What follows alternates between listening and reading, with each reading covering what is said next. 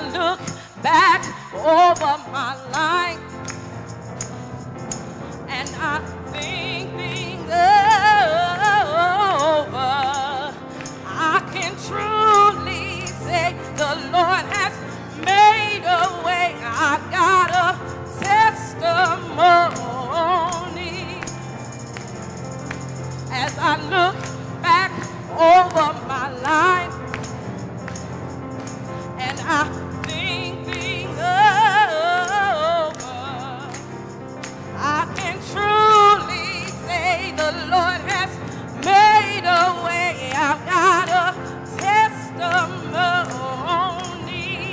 as I look back over my life and I sit and I think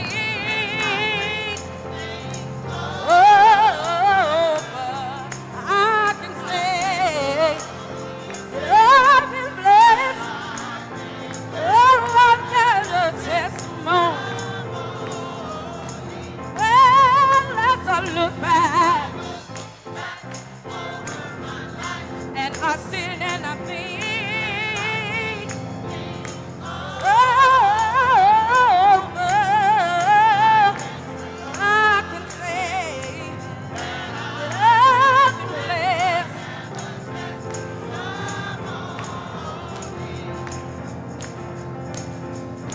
Sometimes I couldn't see my way through, but the Lord, He brought me out. Well, thank God I'm free. I've got the victory. I've got a testimony. Sometimes I could see my way through, but the Lord, He brought me out. Thank God I'm free. I've got the victory. I've got a testimony.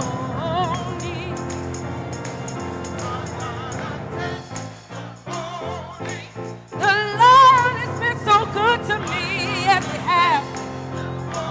Oh, one day He set me free. Oh, He picked me up and He turned me around. Yeah, He placed my feet on a higher ground. Yes, He did, yeah. The Lord has been so good to me, yeah. Oh, one day He set me free. Oh, He picked me up and He turned me around. Yeah, He placed my feet on solid ground, yeah. Oh, yes, I got him. Oh, yes, I got him. Yes, I got him.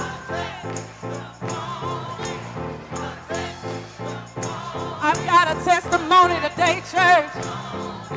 The Lord has been so good to me, yes, He has.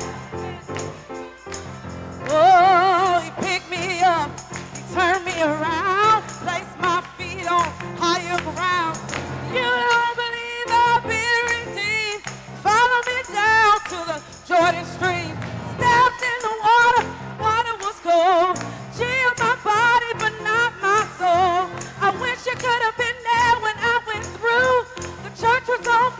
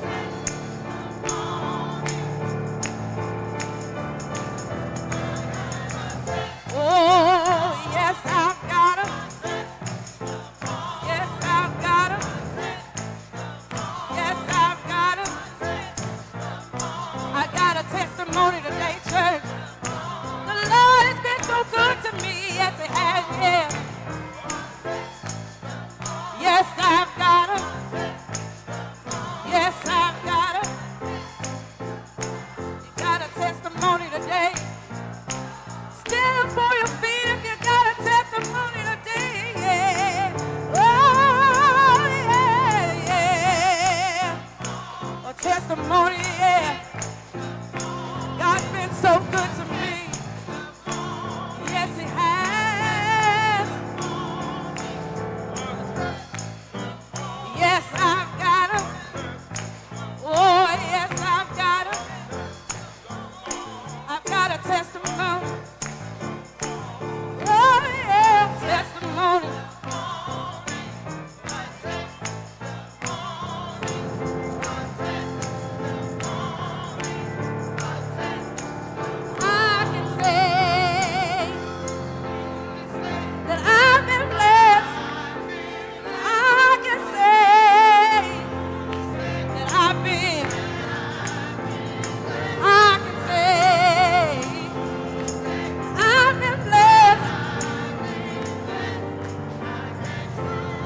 Truly say today,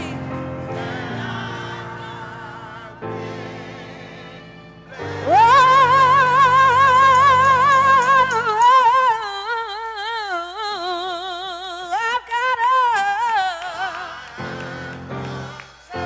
I've got a testimony. Oh, I got a testimony. Yes, I do.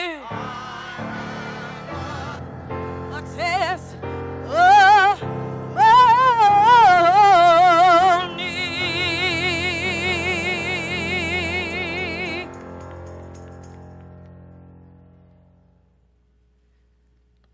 We ask God's blessings upon the hearers and most certainly the doers of the Word of God.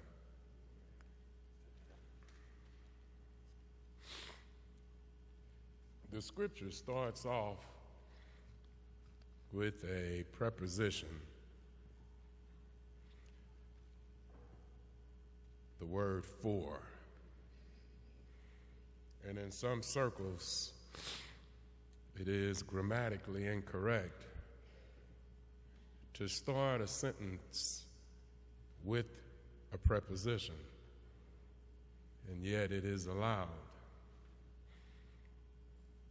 But in its sense, the word for preceding God connects us to the subject matter that preceded verse 16, but also connects us to the words that are lifted in verse 16.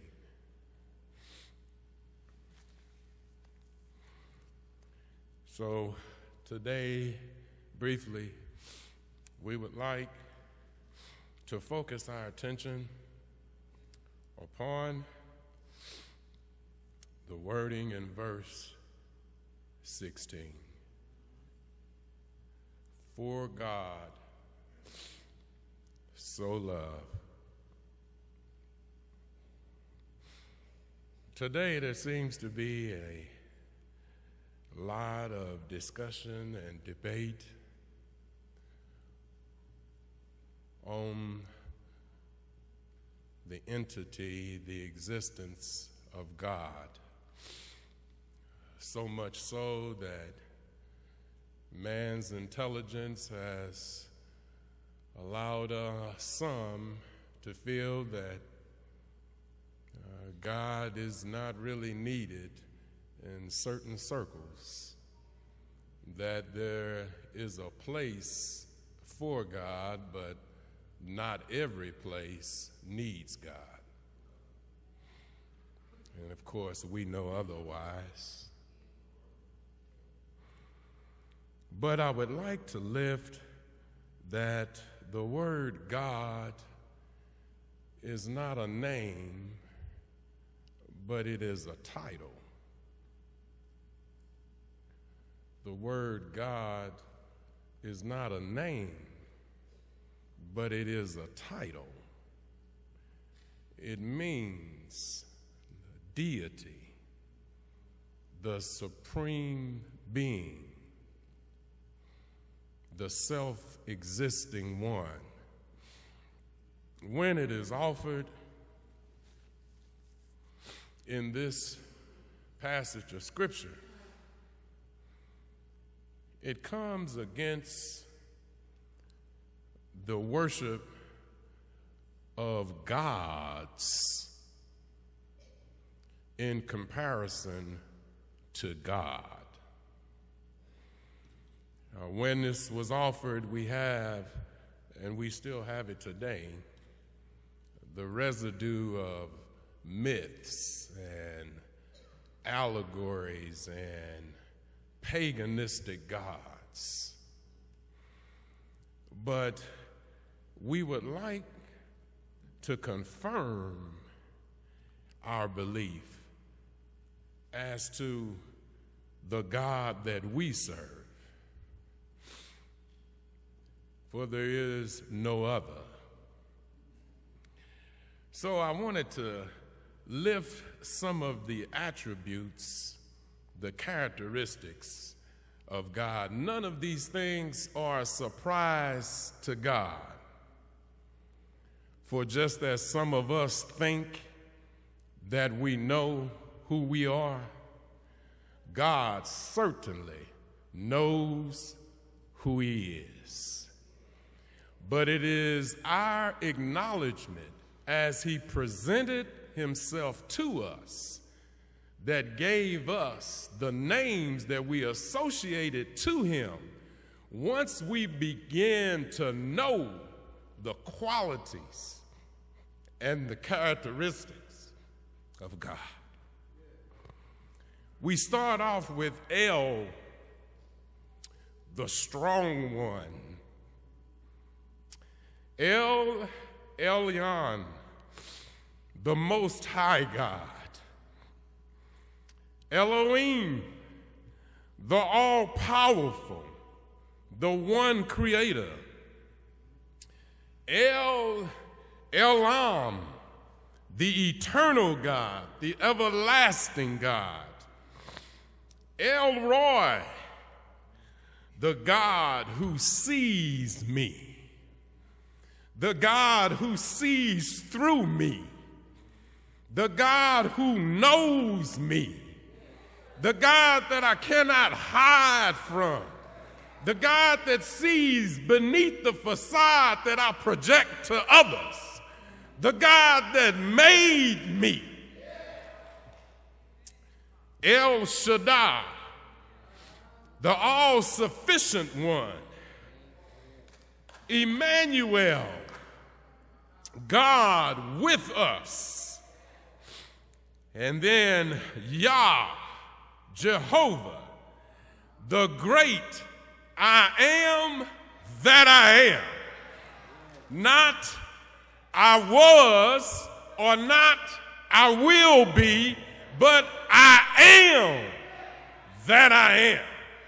Whatever you need me to be, that's who I am. Whenever you need me to be there, that's who I am. When you don't acknowledge me, I am that I am. When you do acknowledge me, I am that I am. I always have been. I always will be.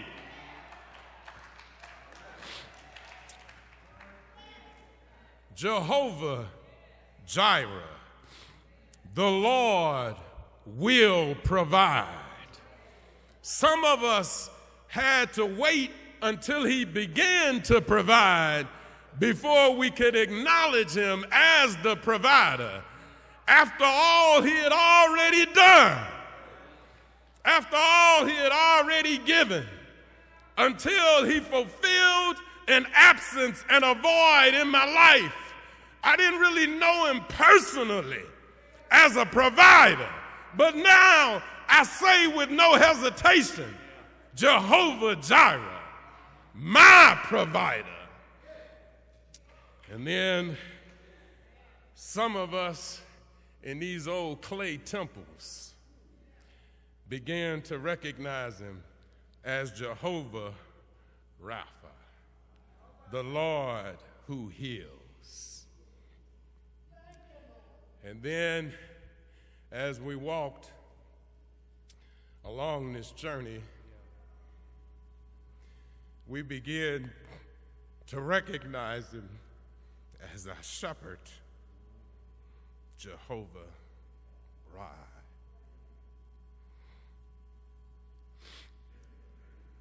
But I want to say this. Some of our foreparents were illiterate, and they couldn't read. They didn't know his name was El or El Shaddai. They didn't call him Jehovah Jireh. But they still had a relationship. And God did not withhold his words to them or his provisions to them or his strength or his holiness or his righteousness because they didn't call him by his name.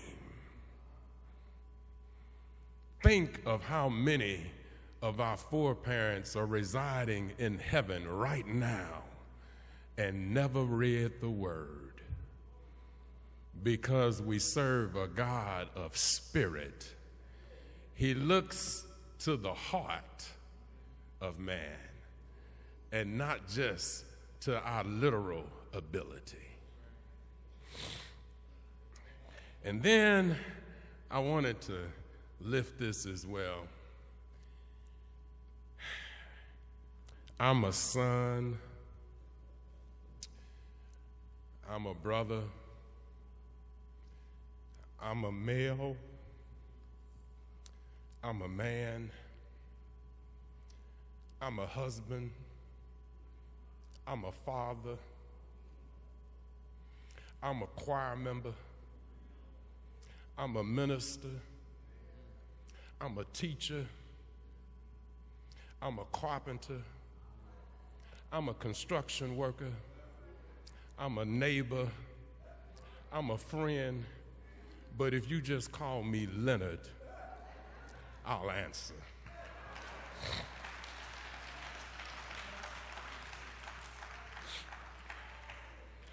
Don't get caught up on the name. Our God is so far above that. Some of us are petty, and we are stuck on name recognition. For us, that's vanity.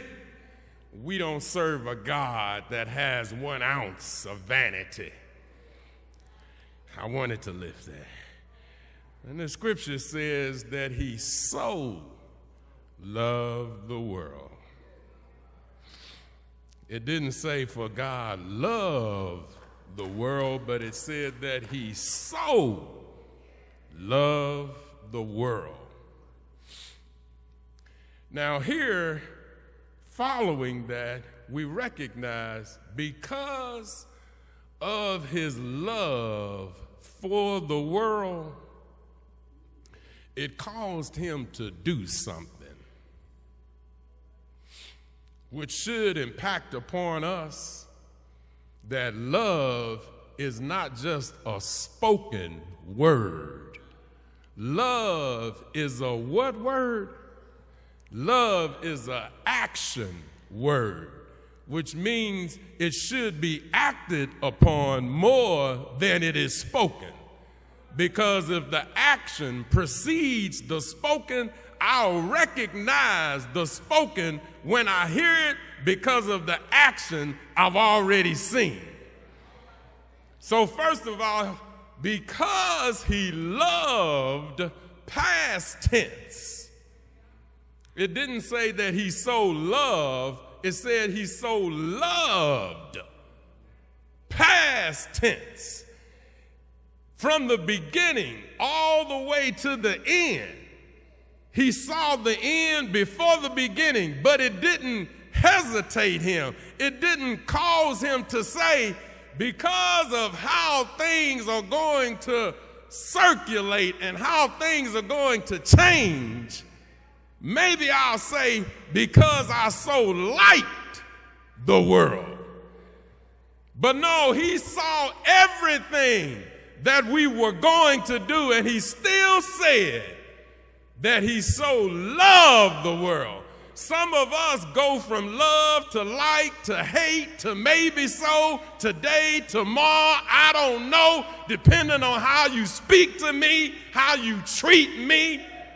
Think of what God had to put up with in us, and he still said, I so love the world that it caused me to give of myself and send it in the form of my son. Now, we want to talk about the world. Since the world has so many problems today, he didn't just look at America, because we always want to say, God bless America. God bless America.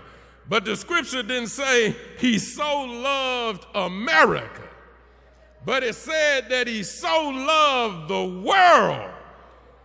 That includes Asia, Africa, Europe, South America. That includes Australia. That includes the Greenlands. That includes the Caribbean islands. That includes the world. Everybody. He didn't just look and say, you know, I think this gift might be good for Africa, but I don't know if Europe will accept it. It might be good for Australia, but I don't know if Brazil can handle it. It might be good for the Caribbean island, but I don't know if China can get on board. Some of us, when we go out to buy a gift, now they made it easy for us because they say, hey, just get a gift card and just give it to somebody. You know, it takes all of the effort out of it. You don't have to think about the person.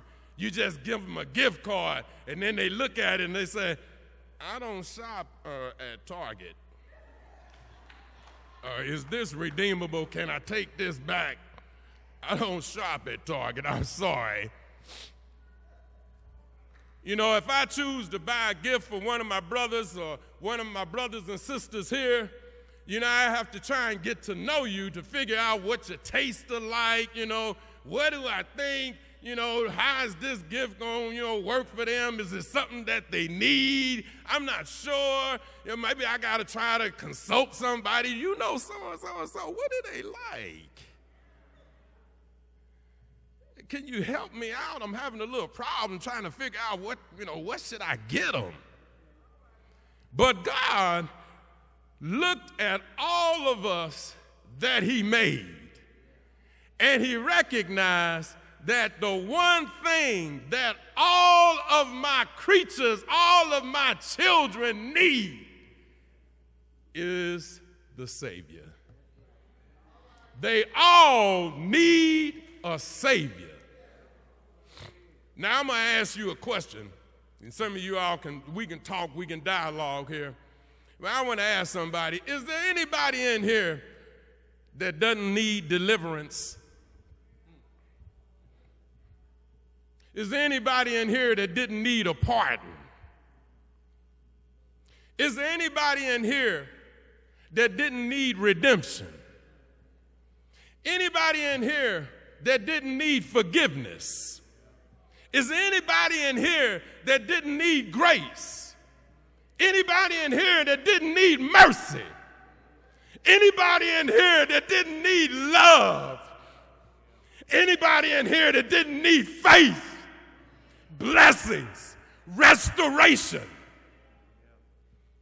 He saw all of what we are and recognized they need salvation.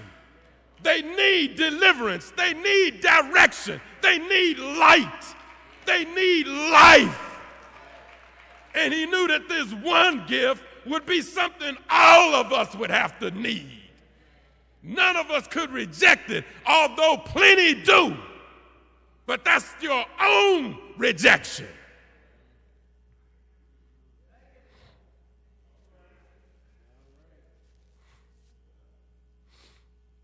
Man, this part here that he gave his only begotten Son.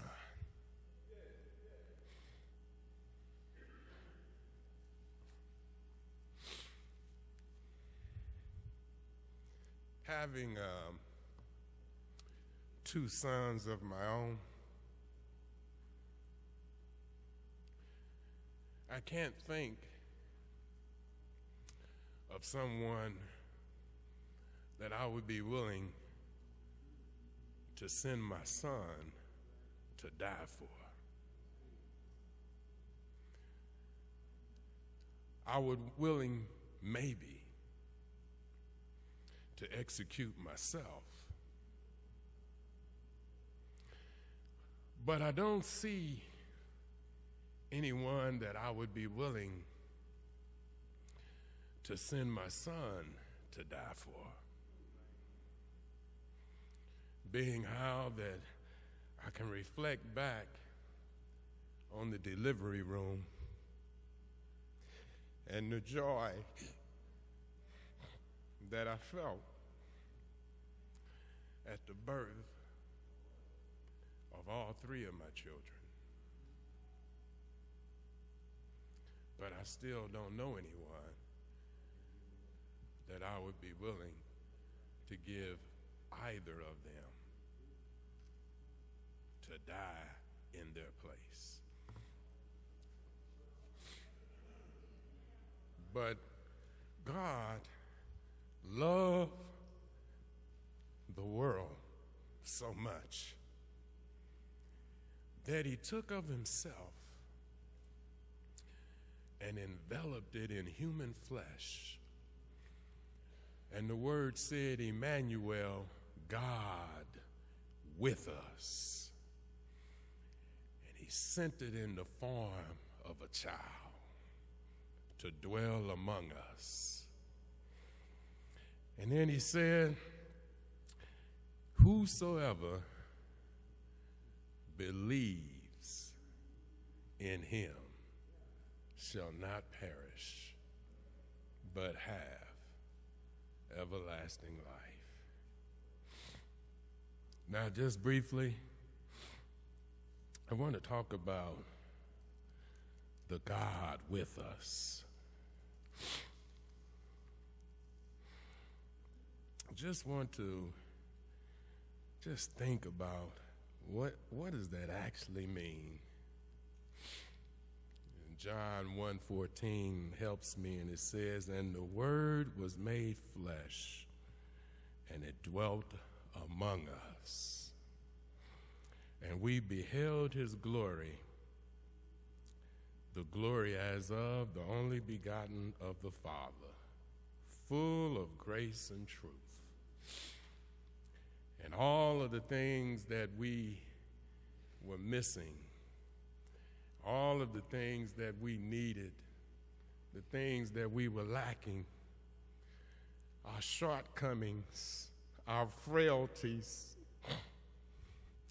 our inadequacies, he sent it to us in flesh so we could recognize and identify it. But we wanted it to be like us. We wanted it to come in slaying and slaughtering and killing and taking no prisoners. But because it came in a peaceful manner, we weren't ready to receive him. We wanted him to come in to entice our intellect, to pump us up with great philosophies and long theses and lectures. But because he spoke to us in parables and made it so clear that a child could understand it, those among us that were great philosophers and teachers, they couldn't receive it. We wanted him to come and join in with the cultural trend. And we wanted him to take sides with our patriarchal and our masculinity and our dominance on the other member of ourselves. We wanted him to link in with the sexism and the suppression of femininity. But he wouldn't go along with the trend. He stood with the woman. And around the world today, we see very devout religious practitioners who are quick to suppress womanhood, not recognizing that a scripture said male and female created he them. When we suppress one factor of ourselves, we also suppress our maleness. But Christ, he would not side with the chief priests and the Pharisees and the Sadducees.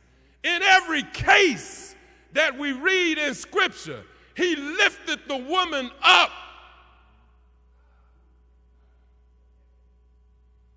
And the religions of the world today need to look at Christ anew. Now, I want to close.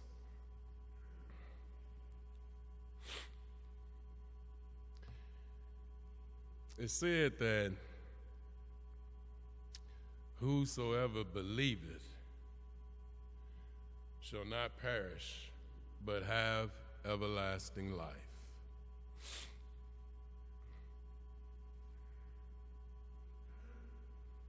Why are we assembled here today? Did we just come to see each other? Did we just come to hear the singing? Did we just come for, this is a part of our routine schedule, it's on the list of things to do? Why do we come to the house of God? For what purpose?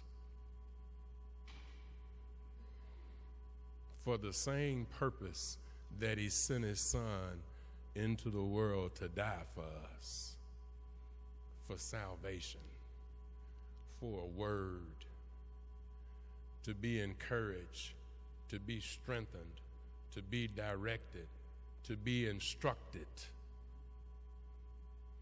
So the word of God in Romans 10 and 14 said, and how shall they call on him in whom they have not believed? And how shall they believe in him of whom they have not heard? And how shall they hear without a preacher? And how shall they preach except they be sent? When we come into the house of God, we come to hear from our Creator. We don't come to see what somebody is wearing. This is not a fashion show. Although, as we look around, we see that we adorn to ourselves some of the finest linen. But this is not a fashion show. We don't come here if we just want to see each other. We have cell phones, we've got Facebook, we've got emails, social clubs we can come and gather at. But we come here for the purpose of what our Creator made us for us to come together as a body of one, for us to not be able to fall no further than one among us, for us to strengthen each other along this walk, for us to encourage each other, for us to reach out and help the members of the body of Christ, for us to lift each other up, not to tear each other down. But we came here because we seek direction and a word from God. And therefore, this place is sacred. Just as he told Moses, take the shoes off of your feet, for the ground that you stand on is holy ground. When we come in his presence, don't bring the mess from the world unto the Lord, because our God is not a God of mess. The mess is what we brought to him. And he said, I'm the corrector of the mess. You came to the right place. So,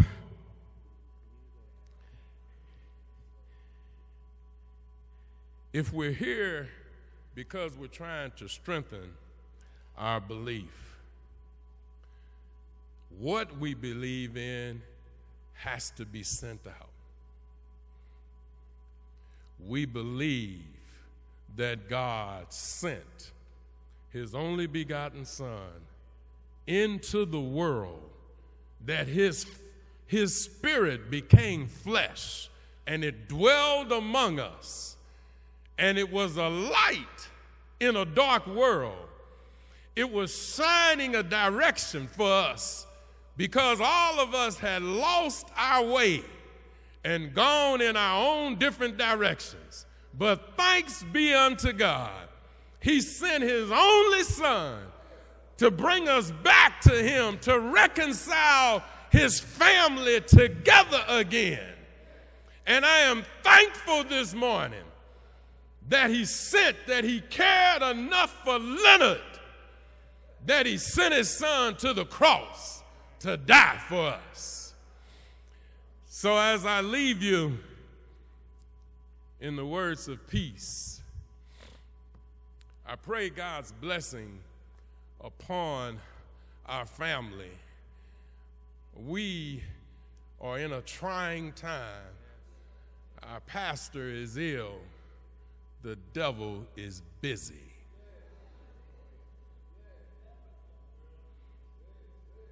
Our pastor is ill. The devil is busy. But that's all right.